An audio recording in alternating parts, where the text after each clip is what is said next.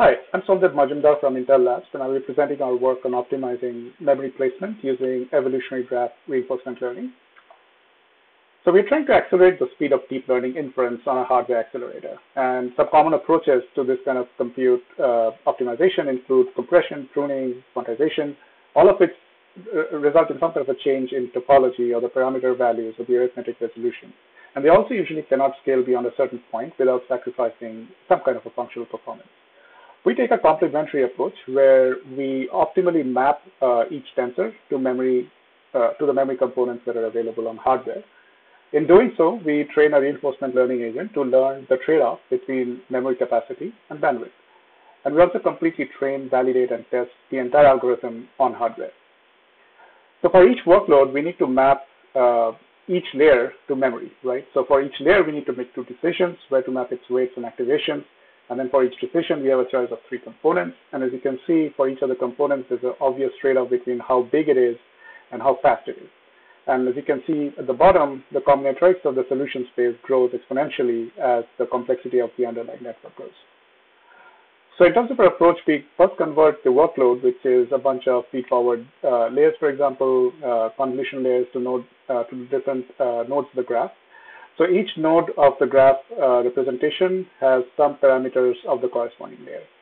And then this graph representation goes into our reinforcement learning agent, which we construct as a graph neural network.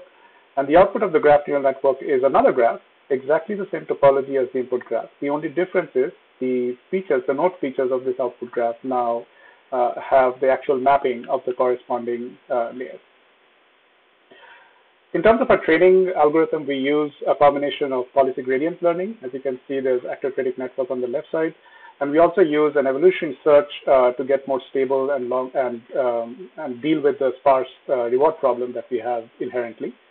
And so what makes these two blocks really work are these two components. So on the top, you see that any GNN policy can actually migrate into the evolutionary population and participate in evolution.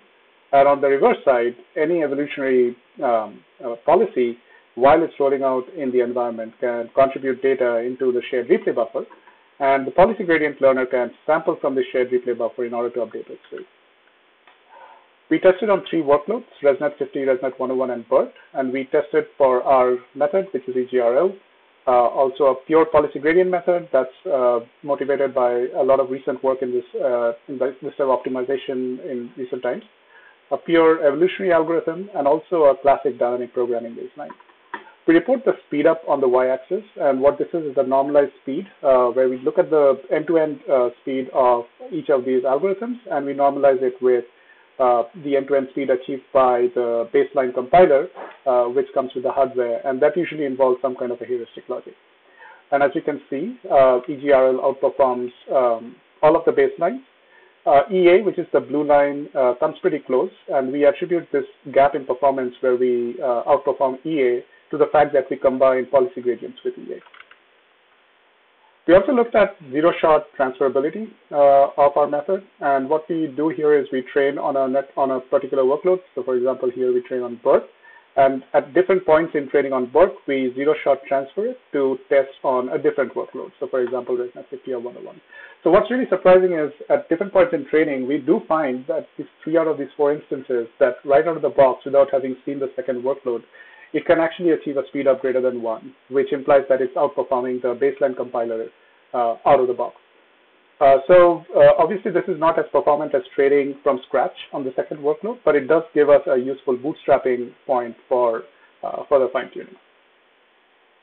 So in conclusion, our method EGRL combines evolutionary search and policy gradient learning to map neural network tensors to onboard memory components. We successfully learned how to trade off memory capacity and memory bandwidth in order to maximize the end-to-end inference speed. The core components that make up our method, evolutionary algorithms and PG, are both critical, as we saw in the ablation study. We didn't show this in this slides, but we actually saw that EGRL's learned mappings display clear correlations based on the performance achieved. So for example, if you looked at the actual memory placements from EGRL at a point where its performance is competitive with, for example, the compilers, the actual compiler's mapping is within the cluster of mappings provided by EGRL at that point in its performance. And if you look at the embeddings at EGRL's peak performance for different random initializations, they do also form separable clusters. And finally, we also find that these learned embeddings appear to generalize pretty well to unseen workloads, and this could be a potential bootstrapping point for further fine-tuning. I'd be happy to take questions at this point.